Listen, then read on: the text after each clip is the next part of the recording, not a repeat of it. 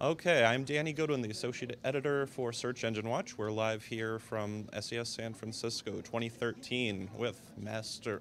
Matt Cutts, the distinguished engineer from Google. You may have heard of him. Yeah, right. Yeah. Okay. So we actually had some big news today in terms of an announcement for Webmaster Tools, and we'd like to just fill our viewers in on what's new. Absolutely. So it's kind of nice because in the past, we've provided basically links sorted alphabetically. And people have said, we really want to have a better sample of links. We'd like to know more about the links so we can do better cleanup. We'd like to have more examples to have an idea of how things used to work.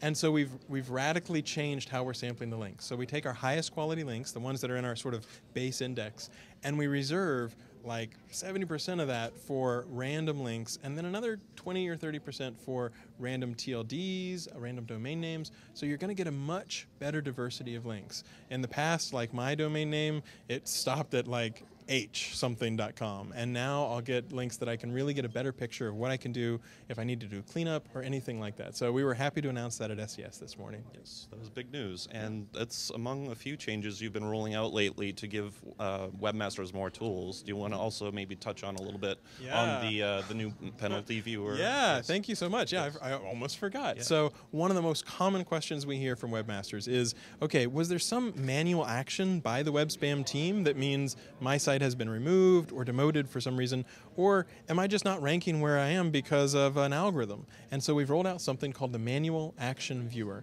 And so whenever you load that up, it will basically tell you if the manual web spam team has found a violation of our guidelines and whether there's something that's a direct demotion or a removal. And we'll tell you what type of infraction it is. So we'll say this is cloaking, or hey, we think this is keyword stuffing. It's really handy, and we'll even try to give you example URLs. So if you're a big site, if you're WordPress.com, Blogspot, you can get like 1,000 different examples in each of 10 or 11 different categories of all the different sorts of things, so that you can get an idea of how to clean things up, how to go about the reconsideration request process. Right. And today, you and Patrick Thomas were discussing tough calls on content. What were some of your big takeaways? And every search engine has its own editorial voice. So you'll hear search engines like Bleco, for example. They'll say, we hate content farms. We hate, made for AdSense sites. We're going to remove all those by hand. The philosophy from Google has historically been, if you crawl a lot of the web, if you're really comprehensive, you don't have the resources or the ability to get involved in a he said, she said.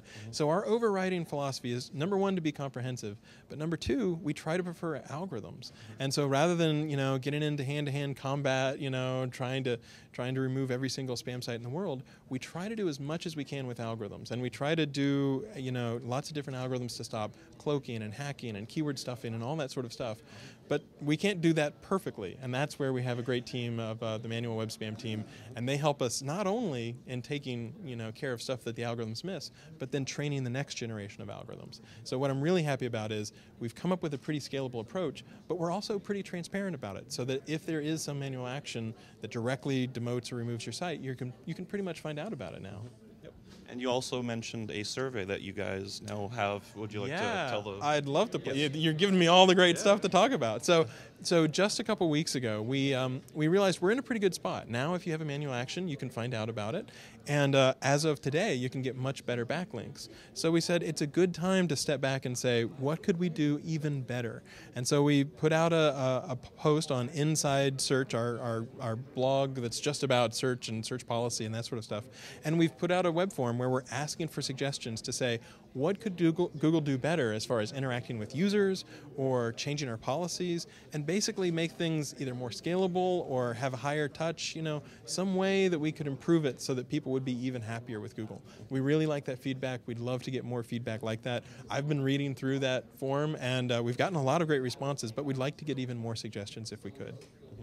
And there was one other thing on Twitter. You recently asked for some feedback from smaller sites that aren't ranking as well. Could you? Are there any initial findings that you've seen or anything interesting so far from that? It's interesting because we had an engineer who was he had just finished promoting.